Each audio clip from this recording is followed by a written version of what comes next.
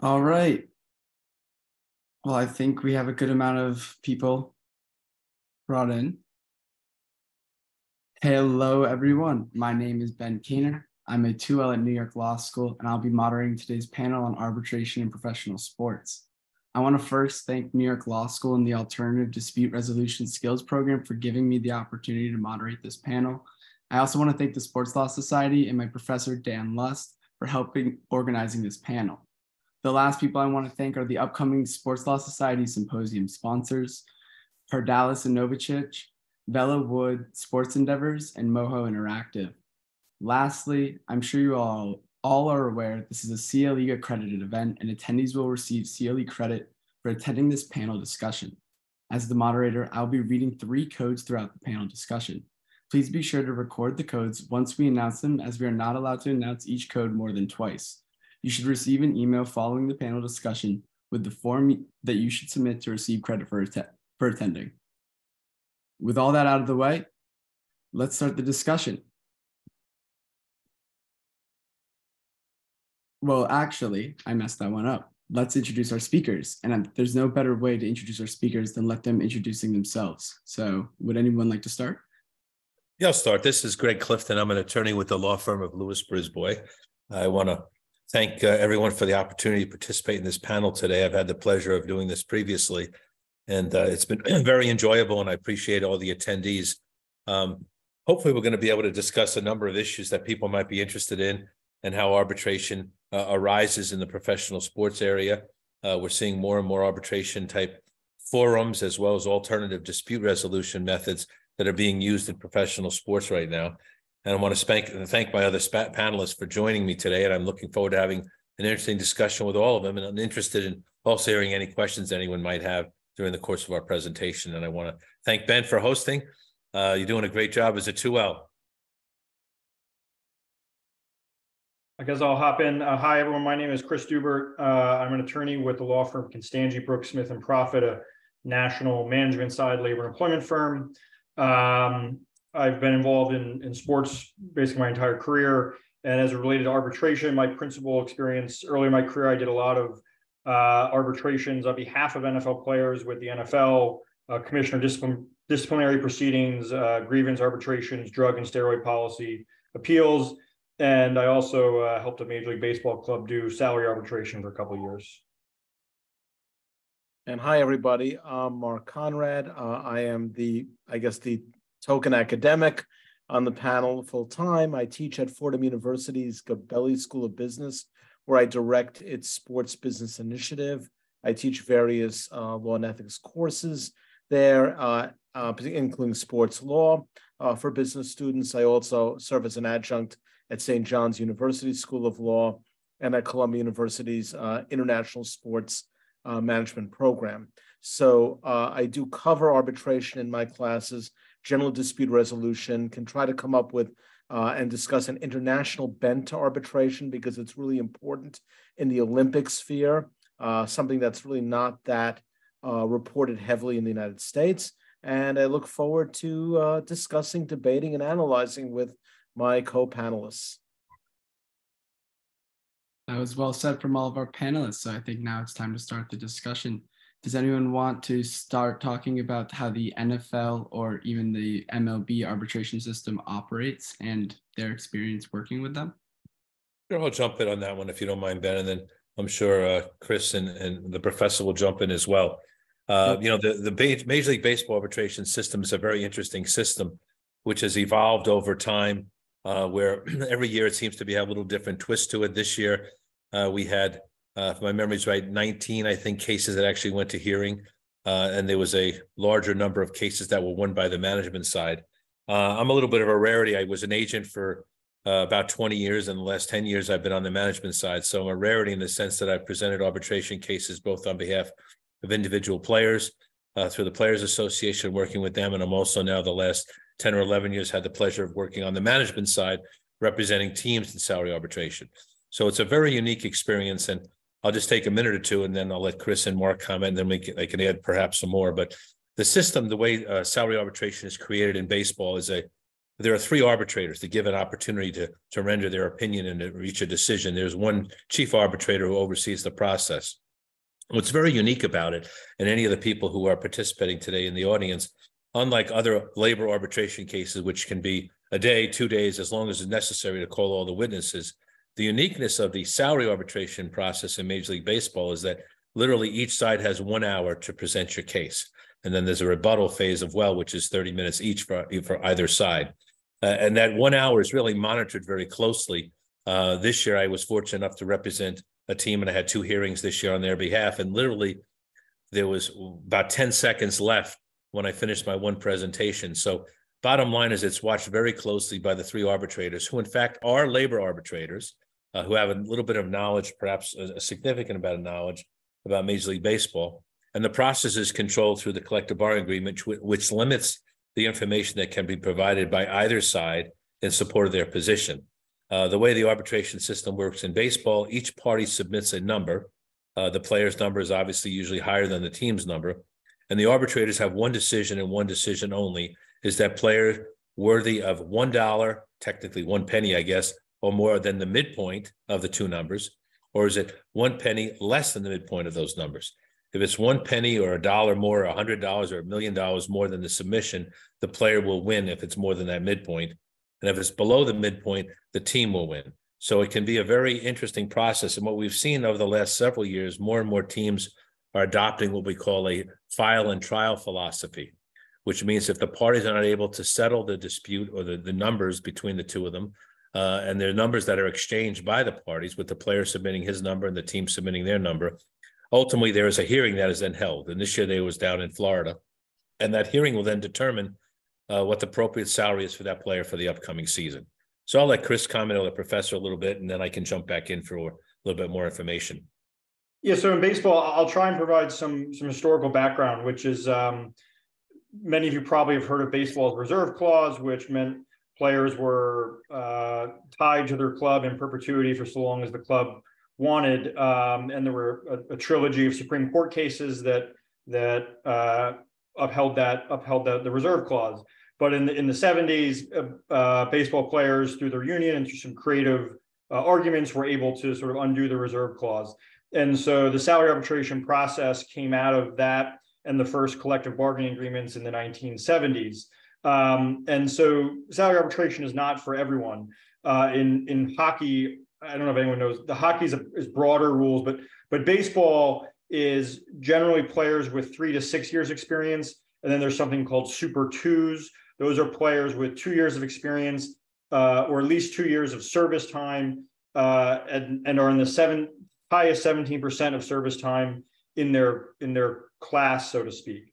And so when you go into arbitration, the players, it's not as if, hey, a third-year guy just hit 40 home runs and he should be compared to Mike Trout or Aaron Judge or anything. He's only going to be compared to other second or third time eligible candidates, is what they're salary arbitration eligible candidates. So they're compared to very like players. And the criteria that can be used in determining an appropriate salary, as Gregg was saying, is set forth in the collective bargaining agreement.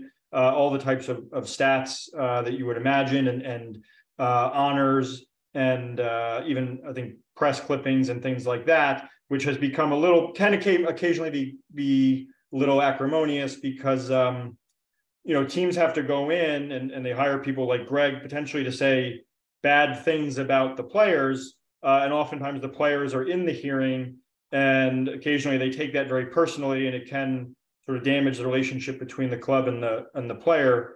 Maybe Gregg, I don't know if you might have some thoughts on that. Yeah, I will. I'll jump in before I let the professor speak, and I apologize. Yeah, that is an interesting point, and it's something that comes up on a fairly regular basis.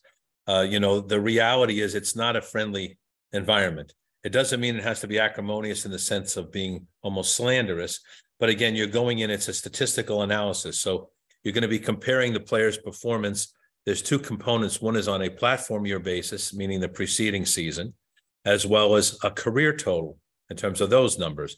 So again, the collective bargaining agreement doesn't give us any guidance as to which factor is of greater importance, but typically the platform year is something that's used more for players who are beyond their first-time arbitration eligible status.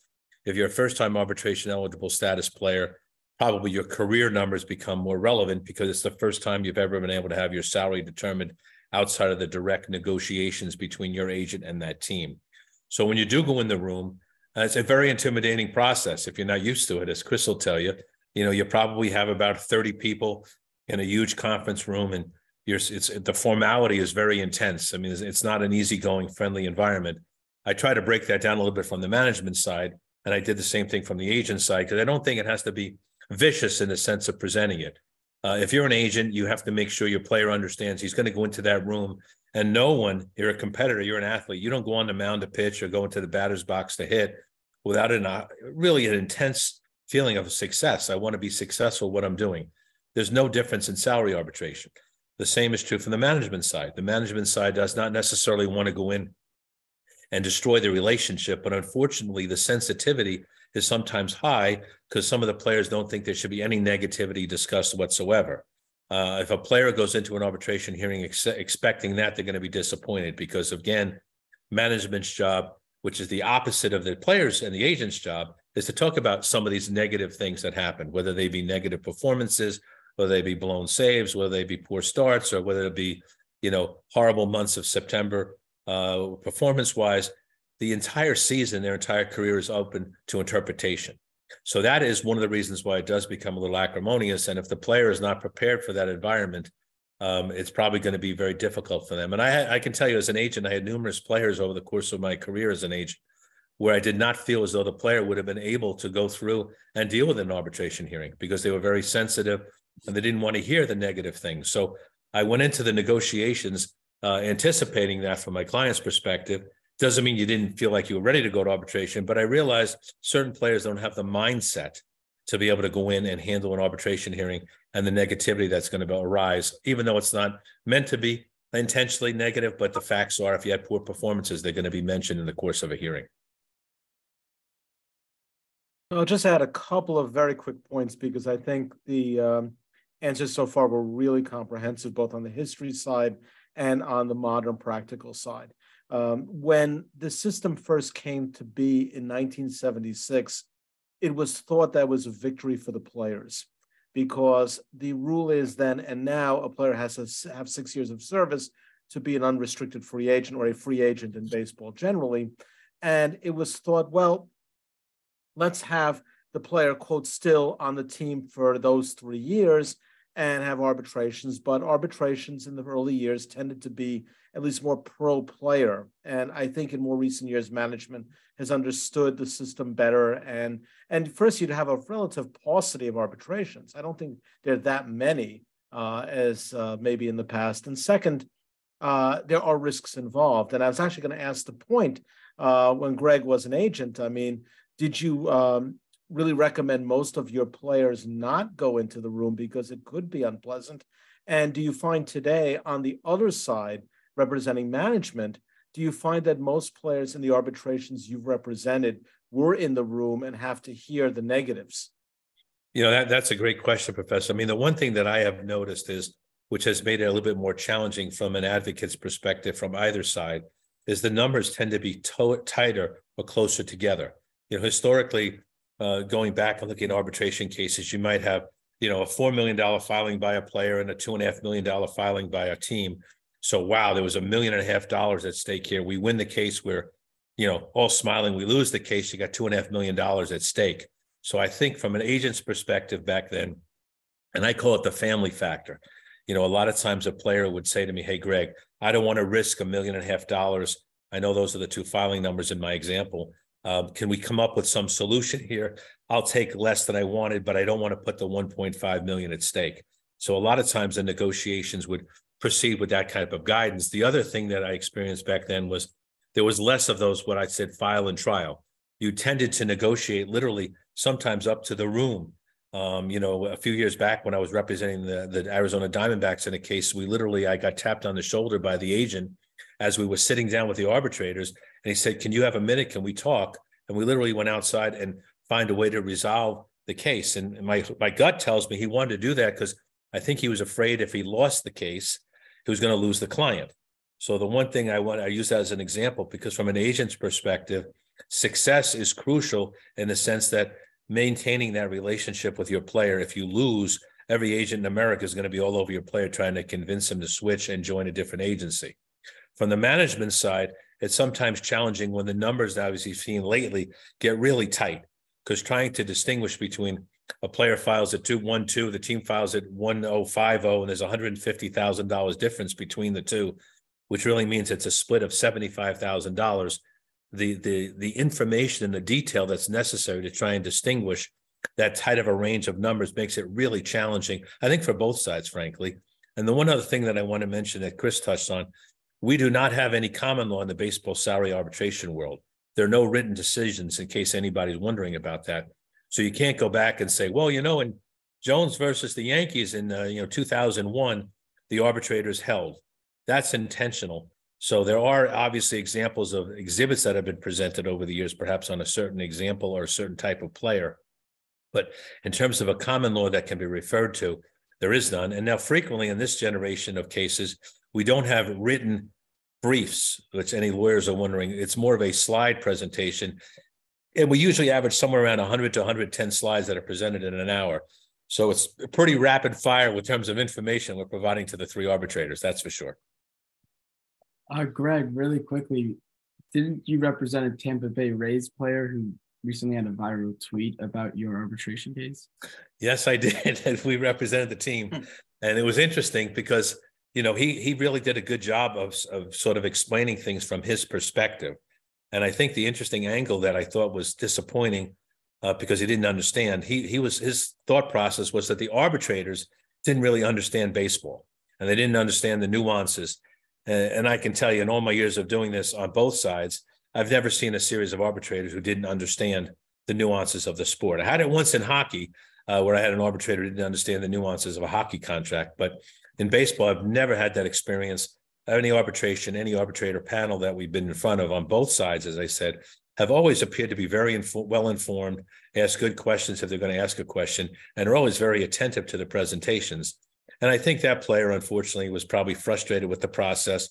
Again, most people don't understand what goes on. And if you ever read some of the tweets that followed his tweet, a lot of the people who were trying to support his position were trying to echo sentiments and things that really weren't adequate or were not adequate, weren't actually correct in terms of making arguments that unfortunately a player can't present during the hearing. So he was frustrated. He vented. I guess the one thing I'll say, he was nice. He complimented us on the management side. So it was nice to have a player say that we did a nice job in terms of presenting our case, which was kind of nice. Gregg, since you mentioned it, hockey, I wonder if you can compare and contrast a little, because I know at least the criteria is a little more complicated because age is involved in determining who can have a hearing, and also the arbitrator can select a 2-year contract. But are there? It's not last best offer, and there are written decisions. Is that right or no? That's correct. And one other thing, I'm going back several years when I was just referenced to an arbitrator I didn't think understood the process. Back then, there was always what we call every contract had an option part of it, but that option part of it was really recognized as a time to renegotiate, and the player had the right to go to arbitration to sort of have that option year determined. And the arbitration we had, the arbitrator in writing concluded that, no, sorry, he's already agreed to that contract, kind of arguing, I don't even know why you're in front of me, because his contract has already been agreed to. He signed that agreement and the option year is going to, come into play here. So that was a little bit frustrating. But the one other thing which is unique about the hockey system is that there are what we call walkaway rights. So the bottom line is if a decision, the team feels though the decision is inappropriate and has awarded the player too much. And again, in my $2.5 million example, baseball arbitrators only have the one or the other number to decide upon. Hockey arbitration, they could say you're worth 2.6, 2.7, 3.2, whatever. There's no limitation on where they could go. So that makes that system a little bit more challenging in some ways because, if you're only going to get $100,000 more than the team offered, is it worth going? Do you want to take that risk? So a little bit different system, but also something that's clearly negotiated between the parties to the collective bargaining process. So now that we've briefly mentioned two different sports systems of arbitrations, I think it'd be a good time to mention the biggest case probably right now dealing with sports arbitration, which is the Brian Flores case. I think, Chris, could you speak about this case in the NFL system of arbitration now? Sure. So I'll give some more background. We've just discussed salary arbitration. Baseball and the NHL are the only sports that have salary arbitration. All of the leagues have some kind of arbitration mechanism for various dispute resolutions within the collective bargaining agreement. The NFL probably is the most complex. There are various arbitration processes for different kinds of disputes. First of all, I'll just mention quickly, there's an injury grievance arbitration. So if you've been injured, the team is required to pay you your salary for as long as you are injured. Then there's a process by which you say, hey, I was actually, if the team cuts you, you can say, look, I have doc records that say I was going to be injured for 6 weeks. The team says 2 weeks. There's an arbitration process for resolving that. Most of them settle. Then there's what's called a system arbitration. And this flows from antitrust lawsuits that were settled all the way back into the 90s. And what they have, this is called a system arbitrator, and they're responsible for hearing arbitrations related to sort of core economic parts of the collective bargaining agreement, free agency, salary cap, and other contract rules. Those are the types of rules that would be governed by or subject to antitrust scrutiny are designated to be heard by a specific arbitrator. Then there is non-injury grievance arbitrations, and these are regular sort of standard contract disputes. If a player thinks his contract was violated in some way, he can file a non-injury grievance arbitration. Everything we've heard so far, I'm talking about, is neutral arbitrators that are jointly selected by the league and the union. Then we get into probably the most controversial aspect, which is commissioner discipline under Article 46 of the collective bargaining agreement, which is still a situation in which Roger Goodell is the ultimate arbitrator. Leaving that, and there's been lots of litigation about that Mark and we may touch on a little bit, but let's talk about the Brian Flores situation. Brian Flores, an NFL coach, now defensive coordinator of the Minnesota Vikings, brought a federal lawsuit, class action lawsuit, alleging racial discrimination against the NFL and a handful of NFL clubs. Two other Black coaches, Ray Horton and Wilkes, joined the lawsuit, and the NFL moved to compel arbitration. Importantly, the coaches are not unionized. And so these coaches all signed employment agreements that are standard in part. They're not necessarily adhesion contracts, but importantly, within somewhere in every contract, the coaches agreed to be bound by NFL rules, the Constitution, the NFL bylaws, things of that nature. The provision, they all had arbitration provisions that varied in detail and length and specificity, and because some of them were older, some of them are newer. In any event, the NFL, in my opinion, largely prevailed on their motion to compel arbitration. They said Flores's claims related to the Miami Dolphins, for whom he was head coach from 2020 to 2021, I believe, had to be arbitrated because he had an agreement with them. The other two coaches, same thing, their claims against the Titans and the Cardinals, because they had specific employment contracts with them, had to be arbitrated, and any claims related against the NFL related to those claims also had to be arbitrated. And the arbitration process, again, redirects the NFL Constitution and bylaws, which says Commissioner Goodell is the arbitrator. So. Chris, can I jump in and ask you one quick question? Yeah. I don't mean to interrupt you.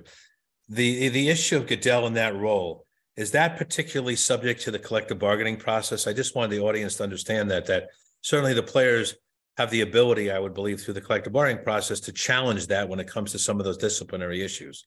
Yeah. So for the players, for 20 years now, since really Goodell became commissioner in 2006 and really started cracking down on players. The NFLPA, there's been 2 CBAs negotiated since then, and the union has always made it a priority to try and whittle away or remove the commissioner's authority, and they've generally been unsuccessful. And so the commissioner, as to the players, retains that authority. But as to the coaches, again, there's no collective bargaining relationship, right. And so they're subject to whatever they agreed to.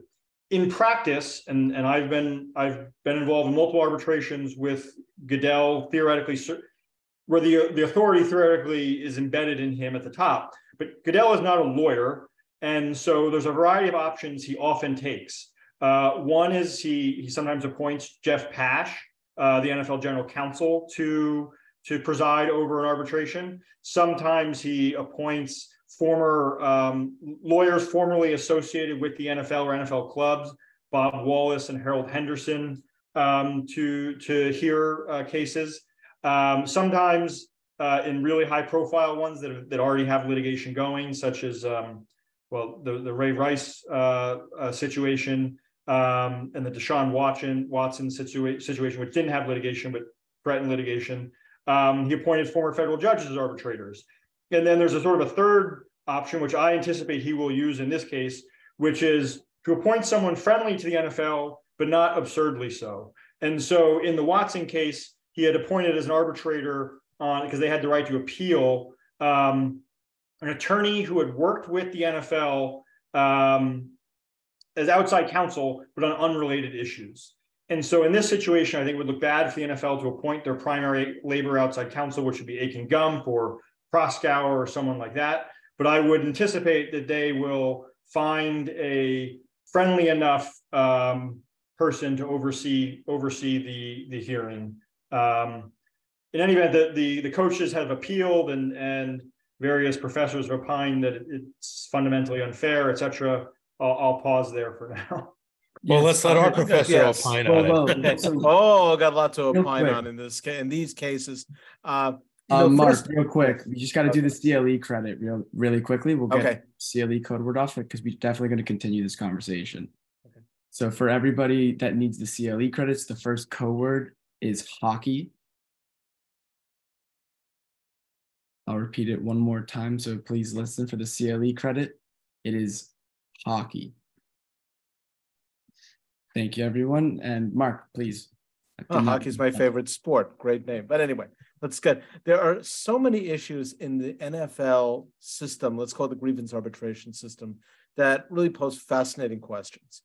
In the Deshaun Watson decision, you had a retired federal judge, that made a recommendation of a 6-game suspension because there, in a sense, didn't she look at precedent, or didn't she look at like this was what the code was and didn't want to go above it? But ultimately, the parties settled it, as you said.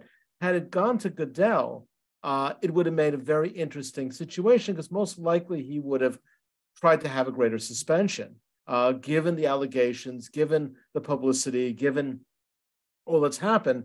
And then it probably would go to court with a motion to vacate it. It'd be interesting how a court would look at the fact that in this case, you did have a retired federal judge at the outset saying, this is my thought and recommendation based on past interpretation, past standards in the act. And I think it would have been an interesting question. I think both sides were probably worried enough, and given the nature of this, and given the fact that the contract was structured, Watson's contract was structured in a very interesting way. That year of the suspension season, let's call it, was it like he made $1 million? And then every other year, he'd get like $45 million in his long-term contract. So you have to wonder about the good faith or lack thereof good faith by Cleveland in structuring the contract this way, given the, let's call it, the baggage that he carried from his prior time down in Texas. So then I think that raises an interesting issue as well. The second issue in a lot of these, and even with Flores, which is a kind of a different issue, is that I took this that on arbitration law, it was a victory for the NFL. On the court of public opinion, it was not, because the case can still proceed among some other teams in the public. And when you talk about litigation, you're going to talk about discovery. And what could come out in this situation could be embarrassing to the NFL on the general public side. So I think that it's not totally a victory. It's a partial victory at best. But if you're looking at it from arbitration, yes, indeed it is. I would totally agree with that. The third point is that, again, when you think of arbitration law, there always is that standard over your head of evident partiality of an arbitrator. And that is something that if an arbitrator shows that, a court could vacate it. Well, in the Goodell situation, how much evident partiality do you have to show? It's clearly a flawed system by an ideal situation. But as Chris said correctly, hey, this is what's agreed to in the contract for the coaches. And with the union, this is what was agreed to by the NFL, the NFLPA, which is what the courts have said. You made your bed, you have to sleep in it. And the courts, and you just see how it is so hard for courts to go and vacate arbitration rulings. It really takes a lot, even though in certainly the Brady case, you just had to wonder, it was so obvious that this is going to be a not ideal situation, to put it kindly. And that's the fault of the system there. And whether you talk about unconscionability, you talk about manifest disregard for the law, you talk about, these are terms that are thrown around, it does really open a lot of questions. So, I was one of the few people I was out there in this area that I felt that the Second Circuit was wrong in the Brady case, for example. But well, it's interesting in terms of the discipline and the collective bargaining. This has been an issue that I know has been talked about by player reps for a long time, even long before even the Ben Roethlisberger suspension, going back probably, a dozen years now. And it's interesting, which Chris mentioned, there have been multiple collective bargaining negotiations. And really during both of those negotiations, nothing has changed and nothing has impacted Commissioner Goodell's power. And I've always thought that's really interesting, that the players maybe could make some trades, as we all know what goes on in collective bargaining negotiations, but they haven't prioritized that as a highlight and an important issue.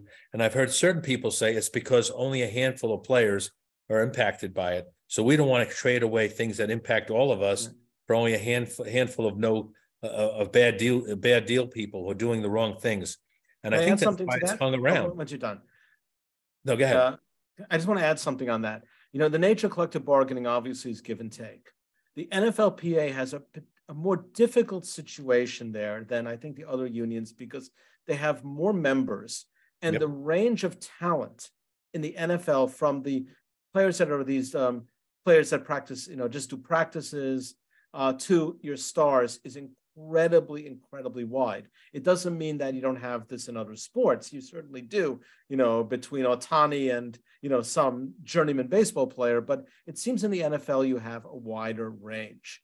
And I think that it came down to the fact that the players' union did not want to give up on the financial side anymore to get the neutral arbitration system. I mean, I'm not speaking for the union. I'm just surmising this. But it seems that way because they couldn't shake that in the last two CBAs and felt it's not worth the battle, as you said, for a very few number of players. But it does show a certain weakness, because that CBA was barely approved at the dawn of the COVID era. It was like in March or February 2020 that was approved, and it was really by 100 votes. And that didn't make the union look too good either, because, if you're the union selling an agreement, you really want an 85-90% approval. You want a mandate that your members are on your side. And I think, and this is I've heard speculation in the media, that if you took out the developmental players from that cohort, it could have gone down, but I don't know that. So the hand of the union was not the strongest to begin with for a number of reasons. And I think that's why they are, shall we say, stuck with the system that we have in place. I think you're right. That's a good point.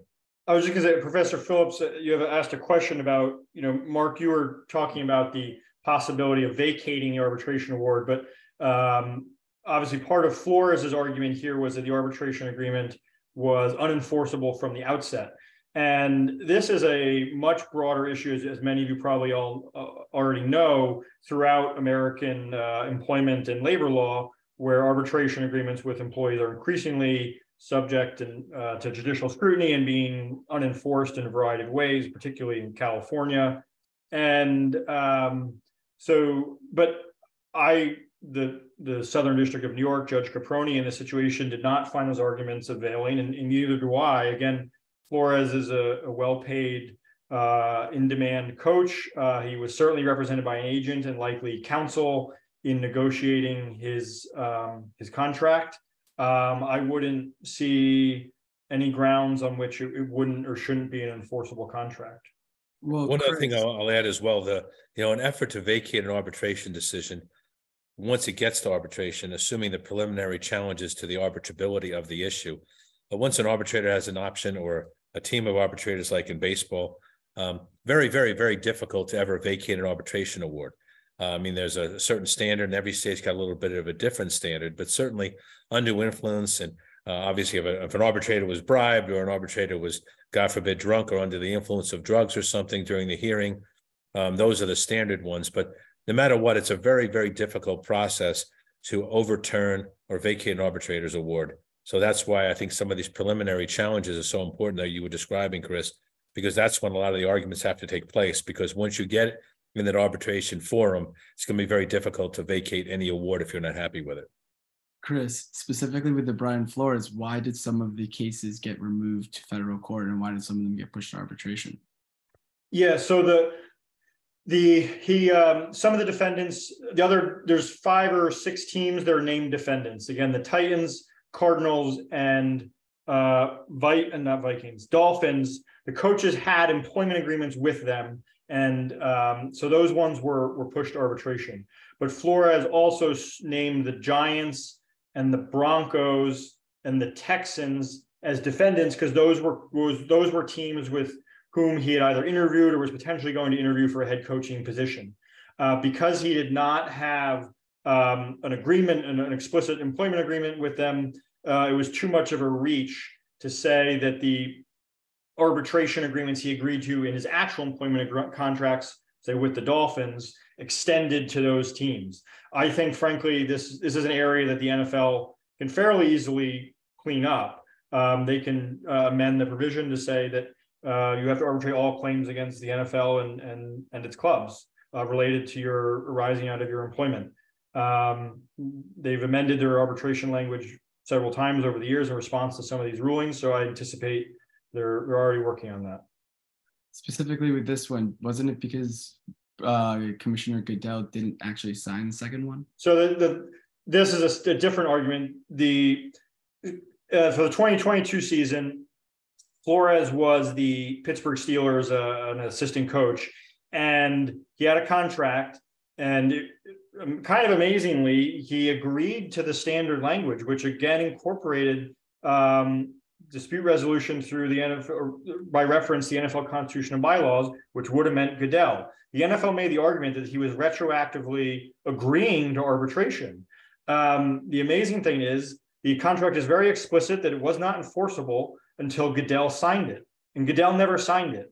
And the federal judge, even, she said in her ruling, she prodded the NFL, like, are you sure these are all the documents? The NFL said, yes, these are all the documents. And so she said that his Steelers contract was unenforceable, and therefore that he could not have retroactively waived anything. I mean, that's a clear screw up, assuming the judge got it right. So sticking to a similar but different topic, does anyone want to speak on the John Gruden arbitration and lawsuit situation? Mark, you want to take the lead on that one? Yeah, no, I'll punt on that one. No pun intended. I really haven't followed that case up. Yeah, so that's a good comparison. So Gruden, former NFL coach, just like Flores, also brought a lawsuit against. Importantly, he only sued the NFL. He was fired. The background is a mess, but as a result of investigation into the Commanders and Daniel Snyder, and he had a whole bunch of really inappropriate and bad emails. And so he got fired by the Las Vegas Raiders. He settled with the Las Vegas Raiders, but he sued the NFL. I believe it's some sort of tortious interference claim, saying the NFL leaked the bad emails, which caused him to lose his job. The NFL, same thing, moved to compel arbitration, and there a Nevada state court ruled in his favor, finding, at least in part, I think there were a couple of grounds, but one of them which was that, yes, it would be unfair for Goodell to oversee the arbitration, and therefore I'd want to be more careful exactly as to all the grounds, but nonetheless, that case can proceed is proceeding in state court. In the Flores case, the judge footnoted, yeah, that Gruden case is interesting. That's Nevada law. I don't care. And Mark made a good point earlier, which we should point out, is the Southern District of New York is where the Deflategate Brady case was handled. So the Second Circuit has generally been friendly to the NFL and Commissioner Goodell. And so Flores is in the Southern District. And so if the NFL has to appeal this to the Second Circuit, I like their chances.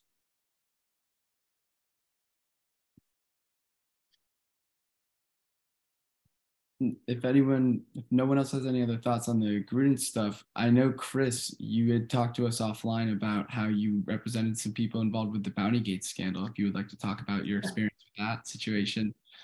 Yeah, I'll try to. In the 2011 or so season, this is when the New Orleans Saints were quite good, and Brett Favre was on the Vikings. And the Saints were alleged to have had a bounty scheme that incentivized injuring opposing players with cash payouts. I was involved representing Jonathan. There were four Saints were disciplined very harshly, lengthy suspensions. I was involved representing Jonathan Vilma, who was a linebacker and defensive captain for the Saints at the time, and had been suspended for an entire season. As I sort of indicated earlier, there's a variety of arbitration mechanisms. In that case, there were multiple arbitrations because the alleged payments from the Saints coaches allegedly paid some of the players. That was potentially a salary cap violation. So there was one arbitration for that, and there was a non-injury grievance arbitration, and then there was a commissioner discipline process. We, the players, went to federal court to challenge the discipline. And as a result of that process, behind closed doors and talking with the judge, Goodell agreed to, he appointed his predecessor, Paul Tagliabue, to oversee a new arbitration to decide discipline. And eventually, Tagliabue, after a 3-day hearing, vacated all the discipline. And his reasoning was largely, if something wrong was done, one, this has been common practice in the NFL for 50 years or more, and two, it's the coach's fault. They're responsible for the locker room, and so if the players did anything, they were doing it at the direction of the coaches, and so the players shouldn't be disciplined for that. So that ultimately was a win and set the stage for some of the later challenges, because I'll tell you, behind closed door, the NFL refused to let us know even who the whistleblowers were, or to confront them in an arbitration hearing. And a federal judge in Louisiana was not very impressed with that from a due process perspective, and told the NFL, you probably want to clean that up, or I'm going to rule on this motion to vacate the arbitration decision. So that's how we got a new hearing and new process that ultimately resulted in a better outcome. And since then, the NFL has been more careful, I think, in some of the ways they go about handling due process for players. I think it's an interesting point to notice that you can see the distinction between relationships that are covered by a collective bargaining agreement and those relationships that are not. And you can see, as Chris has just been describing, a number of those scenarios he's dealt with. You know, if they're involving coaches, you can see it's the contract that becomes a very relevant portion of the argument, whether or not the contract was signed, whether it was approved, what's in the language in the contract, because again, there is no collective bargaining which is mandating any specific provisions that must be pertaining to that individual and must be included in the standard agreement. So a little bit different in terms of an important distinction that's with regard to employment agreements in sports that are covered by a CBA and those that are not. So that was a great explanation, Chris. Thanks. So with that, real quick, we'll just do the second CLE credit word. I'll give everyone a second before I say it for the first time. So the second CLE credit word is going to be baseball. I'll give everyone a second and then I'll say it again because I can only say it 2 times. The second CLE credit is baseball. Thank you for that. And then I think we've talked a lot about how the NFL arbitration system works now. I think we should switch gears a little bit to how things are done abroad or internationally. I know that Mark specifically has some experience dealing with the Olympics and the Court of Arbitration of Sport over there. Mark, if you would love to start talking about that.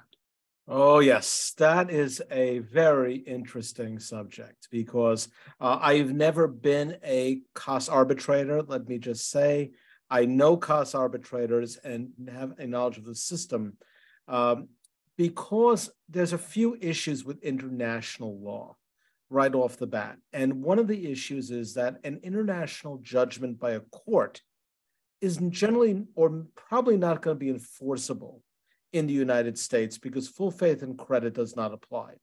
And because you have different systems of law, a regular judgment from a Paris court may be looked upon with consternation in New York, or a New York judgment will be looked upon with skepticism in, say, Ecuador. These are different systems.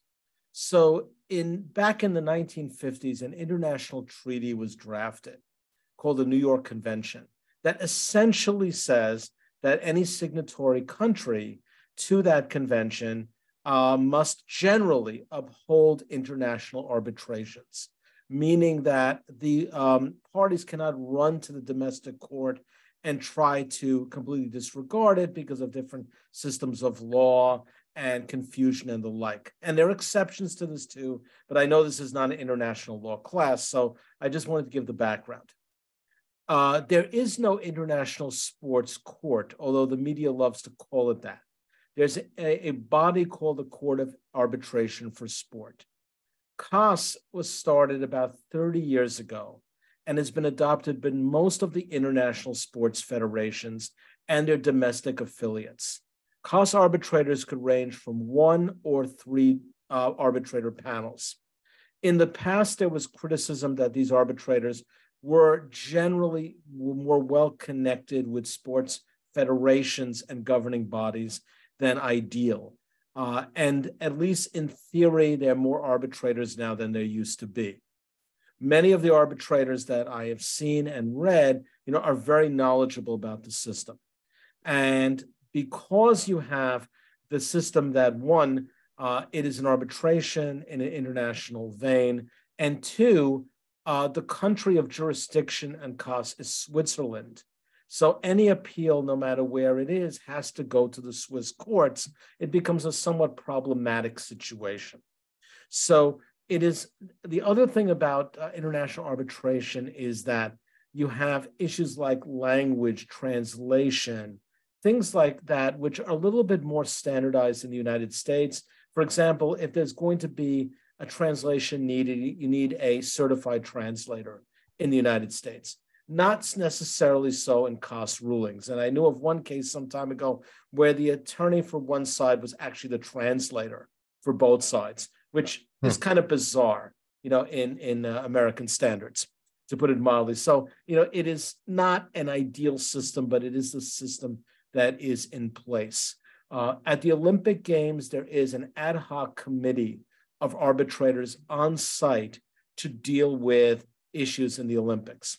Most of these arbitrations, by the way, Olympics or not, are going to be for doping or for qualifications, and increasingly involving transgender issues, where you're seeing this issue, and it's going to continue, I suspect. So that's your general background. I mean, if I could talk about individual cases if you'd like, but that's sort of the general background of what the system is like today. Well, Mark, I know that you had mentioned to me earlier, I'm forgetting her name, but it's the girl that was caught with the Russian doping scandal. Yeah, the Valyeva case. The Valyeva Yes. case.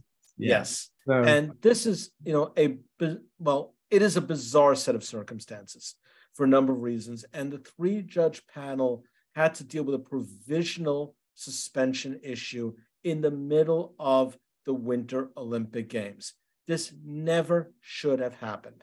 First, we all understand that for the last so many years, Russian officials and members of various federations and organizations, not all, but many, have been wrapped up in doping scandals. Because of that, no lab was certified in Russia to test samples. Valyeva competed in a tournament around Christmas time to get on the team, and the lab samples were sent to a lab in Sweden. because of COVID or for whatever reasons that I have yet to know, they waited a number of weeks for their results. The results come out in the middle of the Olympics. Valieva has just helped her team win what's called a team medal in skating. That's what they have now. You have really two competitions as a team and then individually. So the team wins. I believe they win the gold medal. You know, they have superb skaters, very young skaters. I'll leave some of those issues aside. Well, in the middle of the singles competition, the result comes out that there was a positive test in this lab in Sweden, the first test, and it was awaiting more results, but it was a positive sample for some drug that she claimed her grandfather used and she took it by accident. You know, take that all for what you will. Well, the question was twofold here. One, should she be suspended? And two, do the rules change because she is 15 as opposed to an adult? And the panel had to deal with that. Meanwhile, you have an international storm going on, as you can imagine. First, the Russian Federation, RUSADA, which is their anti-doping authority, gave her a suspension very shortly, but then rescinded it. When it was rescinded, a number of agencies went to arbitration and said, look, this violates the rules of the drug system, the WADA system, WADA system, and said she should be provisionally suspended. And that's the key, was provisional. The panel had to make a decision in 24 hours. Imagine calling an arbitration in 24 hours, meaning that you had many teams affected, many skaters affected, and they ultimately ruled that because she was under 18, they could not say for sure that she was going to be with fault or likely with fault, and said you had to give her the benefit of the doubt to finish her competition. At the time of the ruling, it was thought that she was going to be the gold medal favorite. Of course, anybody that watched the Olympics saw what happened in a very dramatic and disturbing sight, quite frankly, that she did not win a medal. But as of now, they had to make the early decision. But, and here's the but and the problem with this system that you don't really have in the United States, you know, where the leagues and the unions have come up with a pretty airtight system of timing and schedule. Well, we are now a year after these games, and there has been no decision on whether she should be suspended or not.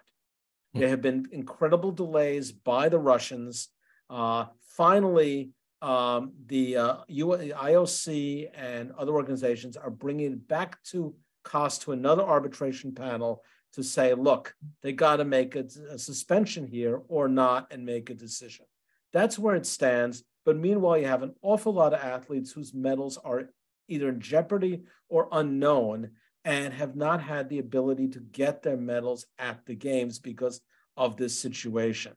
And that includes American skaters who did well in the initial competition. And, you know, that is, you know, a psychological downer, if you will. But it's because you have other countries involved, you have other agendas involved, it's a more complicated system and hardly a perfect one. And I think it's based on some of the ideal rules of arbitration in the United States, it would be wanting. Have we gotten any indication as to how much longer, if at all, they'll ever make a decision? We have no decision. I mean, there's really no accountability that way. And of course, I mean, we're dealing with RUSADA here.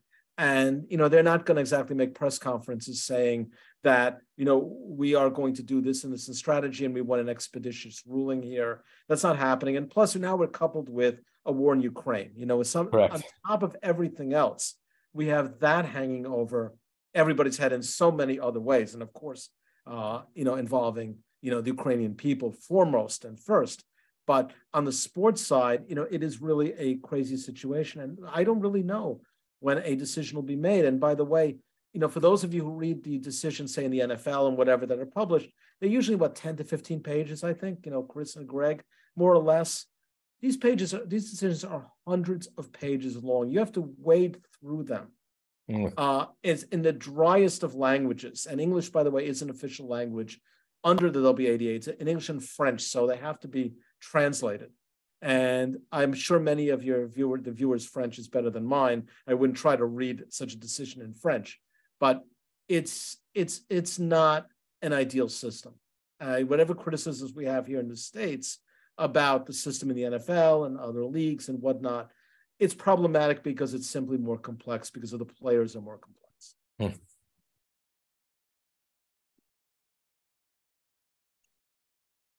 It's always very interesting trying to combine the geopolitics within the international sports, right? It's very tough. And the other question is to watch out for is going to be the transgender issue. WADA panels are going to have to deal with that. And will say that just this week, World Athletics, which is the governing body for track and field, came out with a policy pretty much banning transgender people from competing as women. You can bet that's going to go to a CAS arbitration. And you're going to ask arbitrators to deal with biological questions, sociological questions. They've done it all in the past. And the approach is very interesting. I mean, it's a controversial issue. But in one ruling, they said, not with a transgender, but with an athlete that was born female, but had some high testosterone, said, we admit it's discrimination, but we think it's justified, which is something in a U.S. court would be not that frequent, shall we say, given the general idea that discrimination based on how one would define gender is considered really not a good thing. But you're dealing also with international arbitrators coming from different legal systems too. I think who you're dealing with and what you're dealing with is very, very crucial in how these situations get resolved. I think I'd be very interested to know your thoughts of when the whole World Cup was going down in Qatar and the tough geopolitical situation with all of that. It's always gray and never black and white. Well, that was easy because there were criminal prosecutions in the United States regarding some of the alleged payments.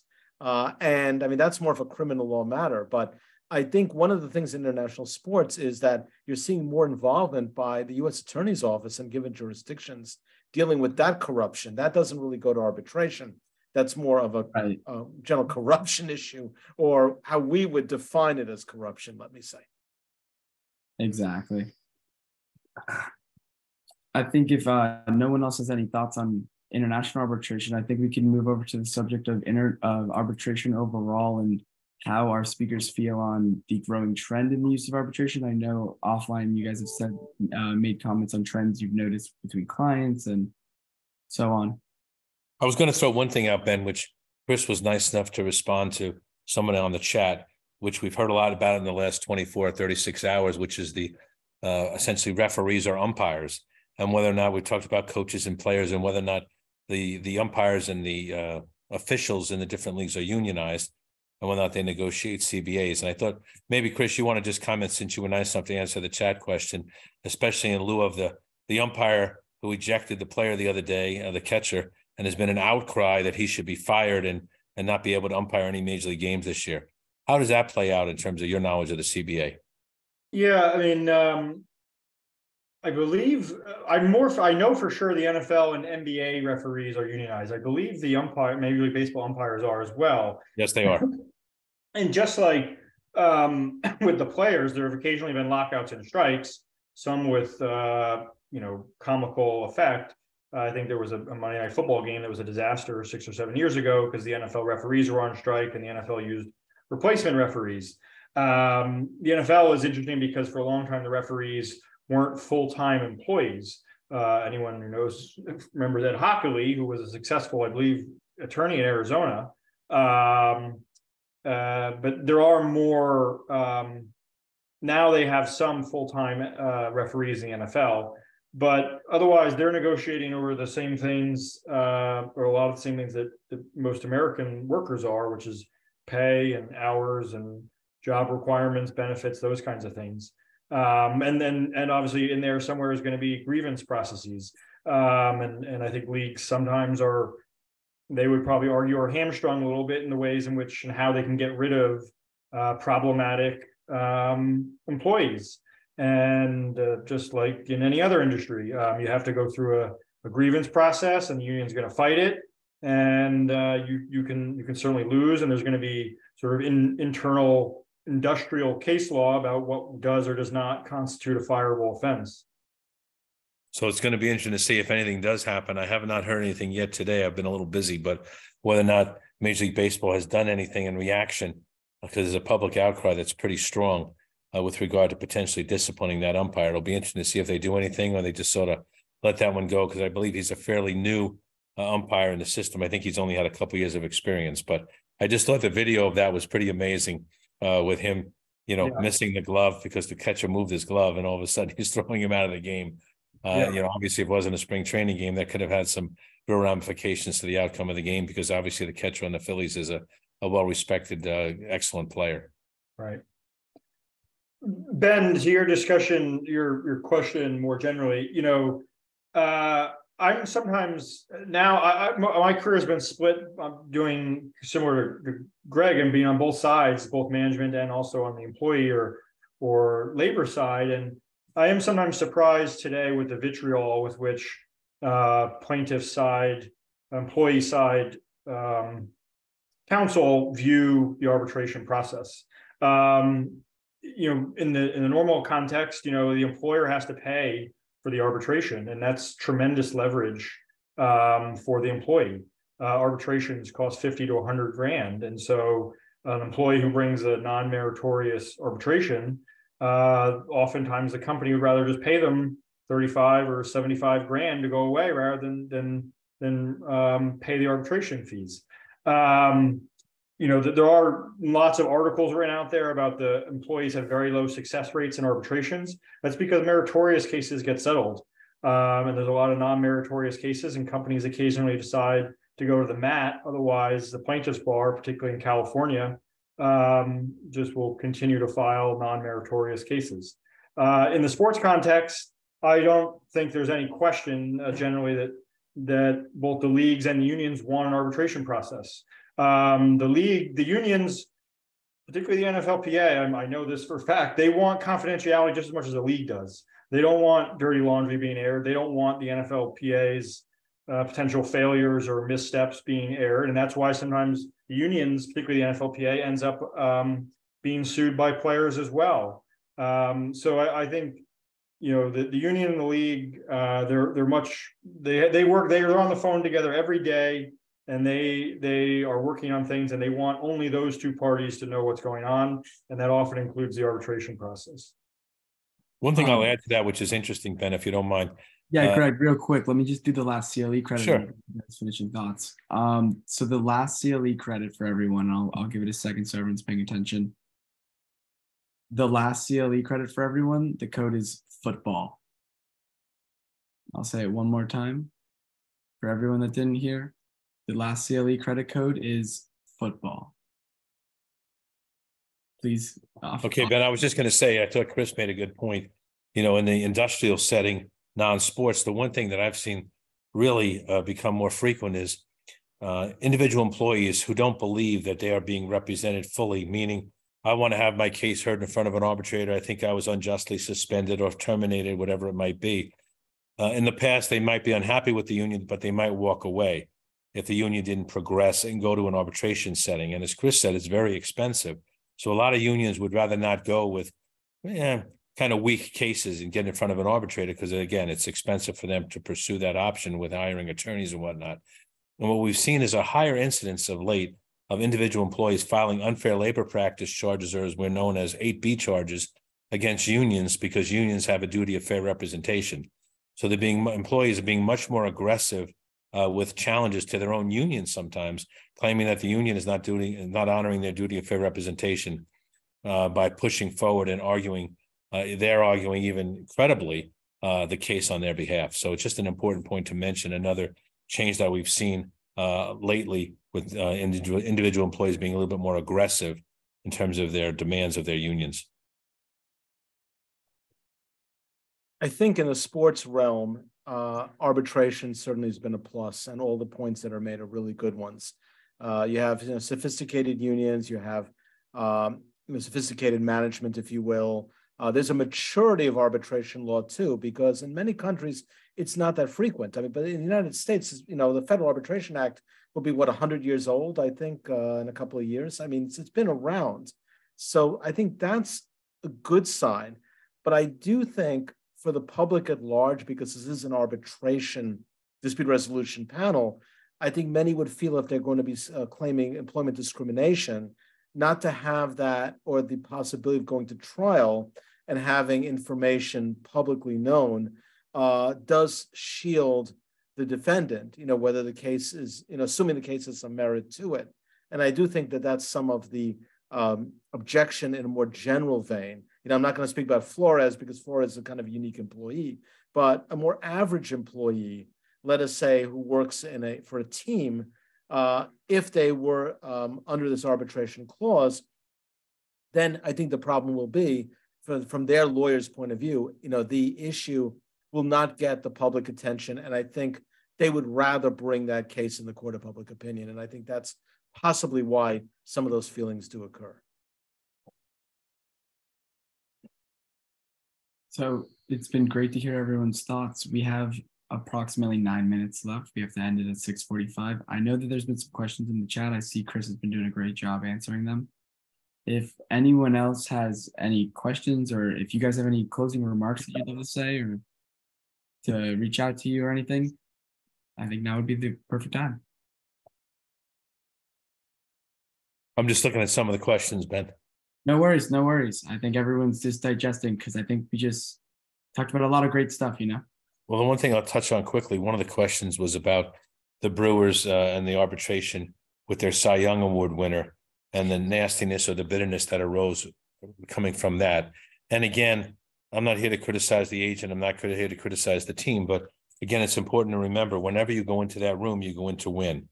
And again, we never try and make it personal, only in the sense of personal in terms of their success, their attributes, how they performed between the lines, unless they've done something really egregious, which is also another factor, good or bad, that can be entered into evidence for the arbitrator's consideration. So that's unfortunate. I'm sure there are different things that are going to be done to try and patch up that relationship between the team and the player. But on that one, I look to the agent a little bit, who I have no idea who he is or who she is, as that's a role the agent has to play to make sure the player, as I said earlier, is prepared for the process. I think there was just a shock that someone who was a Cy Young Award winner could ever go to arbitration and not have a successful hearing. And I think that was all part of it, was just the outright shock that he had lost the hearing. But again, some of that sensitivity is really an important factor, important role for an agent to play to really condition his player and make sure the player is prepared for that. Greg, maybe someone's asked a question. Talk about how the use of data and analytics has changed salary arbitration over the last decade or so. So that's a great question. Whoever answered that one, I didn't see it yet. Thank you, Chris. It really has changed quite a bit. The one challenge we still have, though, is because we only have an hour, some of this data and some of the information that is now put forth, you don't want to take 5 minutes explaining what it is and what it means. And the bottom line is that's always a challenge, because you have to assume that if the arbitration panel doesn't understand the specific new data or the new type of statistic that's been introduced by Fangraphs or somewhere else, you're not going to get the value of it. So that's an excellent question I ever posed. It's something that, several years ago, some of the issues that are now common terms in baseball, statistical data and information from fans, are now admissible, and they probably were always admissible, but now they're more well known. So again, that's part of it has changed drastically, whereas we used to have more of a batting average, ERA, those type of general statistics. We're now seeing a much broader base of statistics that are being introduced by both sides. And the only caution I give is that we want to make sure that whatever statistic we're going to be presenting is certainly going to be understood by the arbitration panel, and not just a nuance that has really not become an accepted statistical criteria. I will say this, in a couple of cases I've had over the years, I have used some of very unique statistics, but I've taken the moment or two to try and explain it and just almost use it as not as a true stat that I want them to rely and think that we're going to win or lose our case on, but just present it as something that's informational, that the arbitrators can have knowledge about if they don't already have it, that they should consider as they're rendering their decision, along with the other information that we provided to them during our presentation. Well, Greg, do you think the salary arbitration would ever be eliminated from baseball, as is sometimes discussed, and what might take its place? Oof. That's a tough question. I think as Mark had said earlier, I think all the leagues who have arbitration value arbitration as a process. There's certainly been a push to try and eliminate arbitration the same way there's been a push to create a salary cap in baseball. And that argument, I think, gets weakened as salaries escalate on an annualized basis. We're seeing a minimum salary. When I first started working as an agent, the minimum salary in the major leagues was $60,000. Now it is certainly a lot larger than that, getting pretty darn close to $1 million. I think it's $750 this year is the minimum salary. And when I did Tommy Glavine's contract, I can tell you that it was the largest contract in history for a pitcher for about 2 weeks until Greg Maddux renewed his, but it was $32 million for 4 years. So think about that. And that was not 100 years ago. And now we're looking at players making 40, 45, potentially more than that on an annualized basis. So I don't think the salary cap argument is going to go too far. I don't think that the bottom line, the union is going to want to accept it and negotiate it. And I don't think, frankly, the owners at this point are going to give up the salary arbitration process, because the one thing that people have to realize, and I think Chris said it earlier, it's not only the case that they go to a hearing, it's how the process is utilized by both sides to try and avoid hearings. And I remember several years ago, I had a question at a law school when I was speaking, and someone said it was the one freak year when there were absolutely no hearings. And the person asked the question, they said, well, doesn't this mean that the arbitration system has failed? And I said, no, quite to the contrary. It means that the arbitration system is working, because the goal of the arbitration system is to encourage settlements. It's not to encourage hearings. So the reality is that one blip of a year was actually a very successful year. And I think both sides view it as an opportunity to try and negotiate settlements and try to avoid hearings. When you start a process with well over 100 potential hearings every year, and usually you get it down to somewhere in the teens, I would argue that means the process is working, because both sides are coming to negotiated resolution as opposed to an arbitration-driven one. Yeah, I want to touch on that a little bit, which, again, the baseball arbitration is sometimes referenced and I think used in other commercial or other contexts, and it certainly can and should be, because, again, the point is to require the arbitrator to pick whose side they believe in, and they're not allowed to go down the middle, and that forces both sides to come to the middle. And as Greg was saying, that results in the clubs and the players coming up with sort of very funky numbers, just trying to get $1 better than the other side. And there's sort of a little bit of game theory in trying to figure out, well, if I go here and they go there and we go here, where do I have the advantage? So, I mean, this is a general arbitration panel. I mean, if you want to get creative, baseball's last best offer arbitration process is definitely amenable to resolving the dispute. Mark, if there's anything else you want to say before we all head out, then we'll be done. I would just reiterate what has been said. I think that you're going to see arbitration in sports for the foreseeable future in both international and domestic settings. I think there'll be changes. I mean, I'm hoping privately that the NFL system would be changed, because I think it is the outlier. And I think that it is more problematic than in all the other sports, as we've said, for all the reasons that we've said. So, my goal is, if you think about arbitration as dispute resolution that is, fair and impartial, that's the one thing I'd say. And of course, internationally, don't want to go all night about all the issues that go on there, arbitration and otherwise. But, I learned a lot, and I just want to say that anybody's welcome to come to my class to speak. I think the perspectives were really fascinating. Awesome. Well, thank you, everyone. Thank you, everyone, for attending. Thank you. Give a special shout out to our speakers. This was a very interesting conversation. I also want to give a shout out to the ADR program and the Sports Law Society. And just a reminder that the Sports Law Society Symposium is this Thursday and Friday. There will be Zoom sessions Thursday night and in-person and Zoom sessions on Friday. So please feel free to register and contact me if you need the registration details. Thank you so much, and thank you everyone for coming. Thanks, everyone. Thanks, everyone. Thank you. Bye.